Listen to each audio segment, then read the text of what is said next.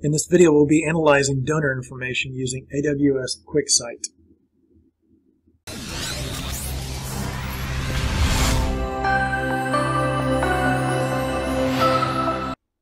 So in this video, we'll be going over what is AWS QuickSight.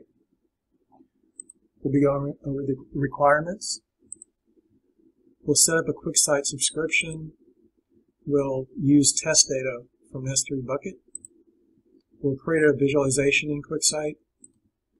We'll share that data with other users. And then finally, we'll cancel our QuickSight subscription.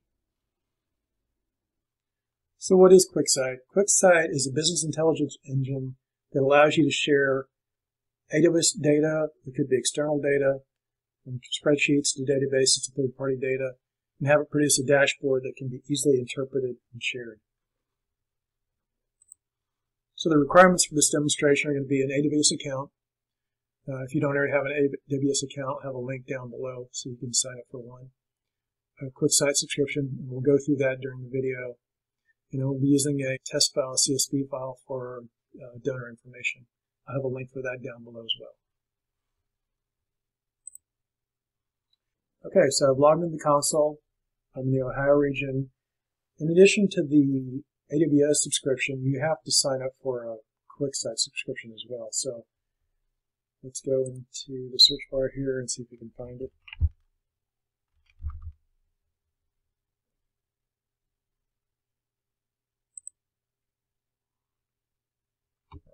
So let's go ahead and sign up for QuickSight. Alright, so we're going to use the default subscription, the Enterprise Edition, which you could also choose the Enterprise plus Q Edition. We're going to use the trial for 30 days, so we're not going to get charged for this. So let's go ahead and scroll down here and continue.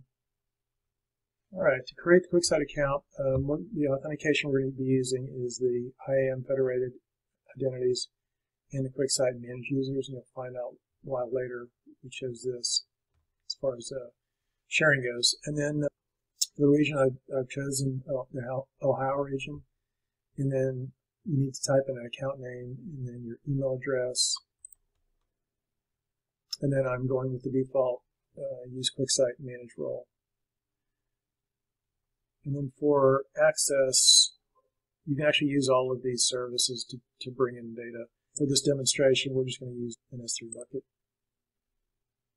And then I'm going to use this QuickSight demo bucket here. And then we'll hit finish here. I'm going to go ahead and pause the video while this is creating the account. Alright, the account's been created. Now we can go to Amazon QuickSight here. Okay, now that we have the QuickSight subscription set up, we need to go back to the AWS console and we need to upload the demo file that we're going to use, which is a CSV file. So let's go back to the console here. I'm already in S3 here. I've already created a bucket right here. And I've also uploaded the CSV file. Like I said earlier, this demo file is a link down below, so you can use that as a test file as well. You'll see another file in here, this JSON file. Now this is required to tell QuickSight where the data is. So I'm going to go ahead and open this up.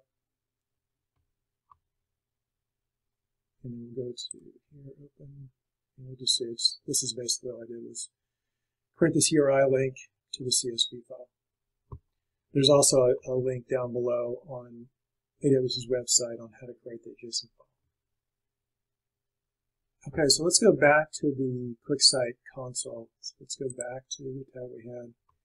Okay, now that we're back in the QuickSight console, first thing we do is create a data set. So let's click on data sets here. And we need to choose new data set. You can choose many of these services here, but for our test, for demo, we're going to use the S3 bucket. Okay, for the data source name, we can call this anything we want to. So I'm going to put in fundraising. And then for the manifest file, it was the JSON file that we talked about earlier. I'm going to go back and get the URI for that file. So let's go back to here. And then we're going to copy this. And then let's go back to the data set here, and we're going to paste this in. And cross our fingers this works. Let's hit connect. Alright, so now that it brought in that file, now we can do visualize here.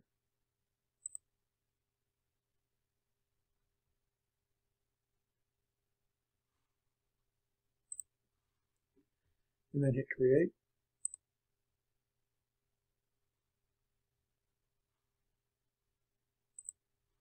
And notice it brought in some column headings over here on the left. So we're going to go ahead and choose amount and associated event. You notice it's spinning right here, it's producing the data. I'll pause the video while it's doing that.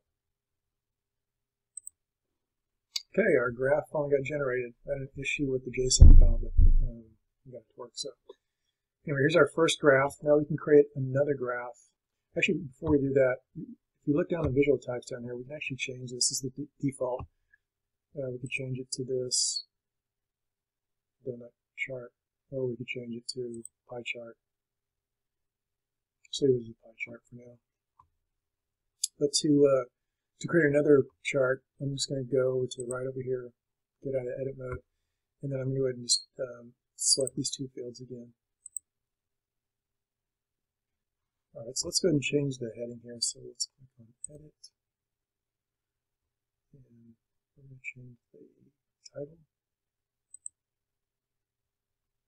And let's change it to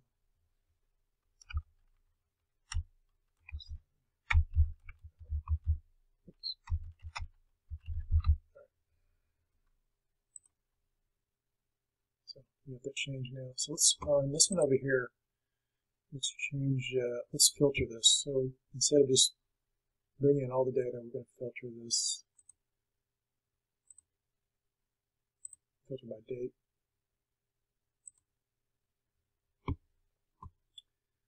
And for the date and time range, yeah, we'll leave it there in between. So let's have a start date of February 1st, 2021, and then end date's going to be, okay, and we'll apply that, and then we'll change the title. I'll call it okay,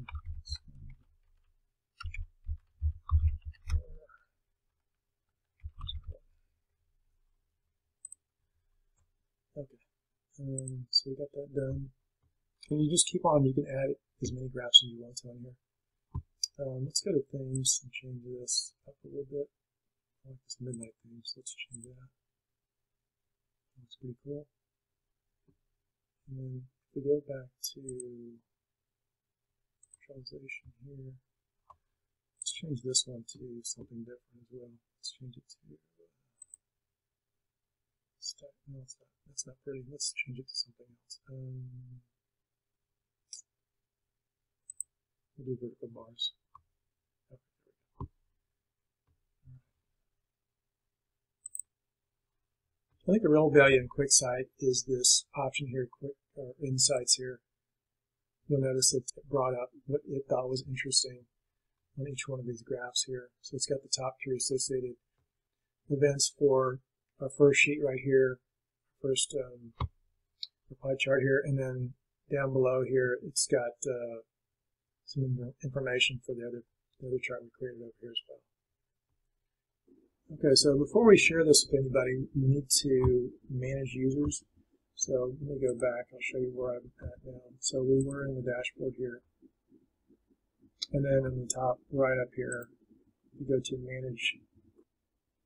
There we go. Okay, so I'm going to invite a user.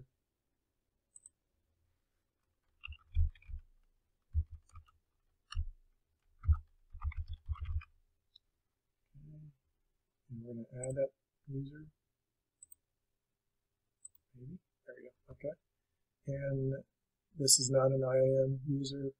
and I just want to give them the reader role, but you can make them an admin or an author. So let's go ahead and hit invite here. All right, now we can go to the dashboard, and we can share this dashboard with that user. So let's go ahead and do that. So I'm going to go back up into share here. We're going to share dashboard. Type in the user we just created. There we go. I'm going to go ahead and add him.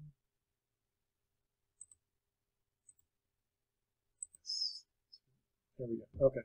So it added him as a viewer. Now that person's going to get an email, and it gives them direct access to the dashboard. So let's go there. All right, so I got the invite from QuickSight. This is a copy of what the email message looks like right here. So you have to accept the invitation and then set up your account. Once you set up the account, then you can you'll actually get a second email on the link to actually get to the dashboard. All right, so that's how you share the dashboards. So anyway, that's QuickSight. So before we finish, let's go ahead and make sure that we cancel the subscription, because after 30 days we don't need to charge for it. So let's go ahead and get out of here. Actually, we're going to go to Manage QuickSight, Video Account Settings, and saying you need to switch to USE. So let's go ahead and do that.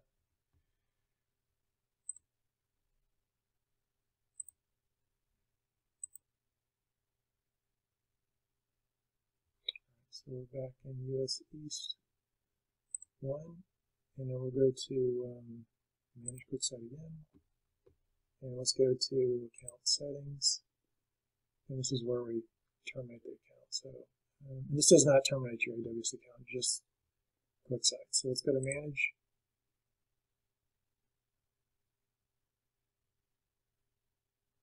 And turn off termination protection. And we'll just hit confirm here. I'm going to delete the account. And you'll notice that it comes up with a bunch of things it was not able to remove.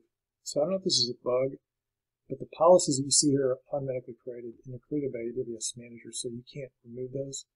You can remove the roles though. So let's go ahead and go to the QuickSight or the AWS console, and we can pretty much delete any role that's associated with QuickSight.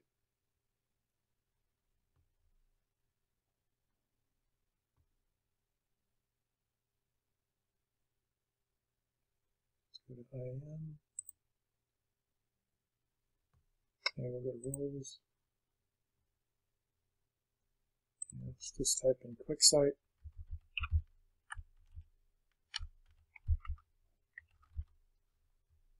And we can delete these two roles. Let's go ahead and do that now. Delete.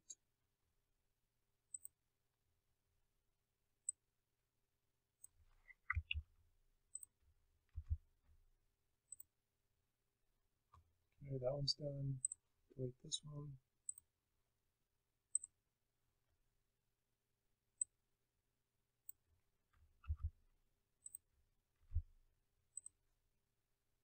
All right, that's it. We deleted the accounts, we deleted our subscription, so we should be good to go here. Before we get to the end of this video, I wanted to talk about a new initiative that AWS has. It's called Tech Action. And on the page I have displayed here, you can see there's a application grant for up to $5,000 to get your fundraising and donor solutions scaled up. I'll have the same link below in the notes for anybody who's interested. All right, so in this video, we went over how to create a QuickSight subscription. We discussed how to bring in that data from an S3 bucket. We visualized the data in a dashboard. We shared that data with external users. And then we canceled the subscription. So I hope this was helpful for you. If it was, if you would give me a thumbs up. And if you have any comments down below, please go ahead and put those in. Also, all the resources I used to make this video are down below, including the link to the donor data, the CSV file. If you have any questions, just post them down below and I'll do my best to answer those.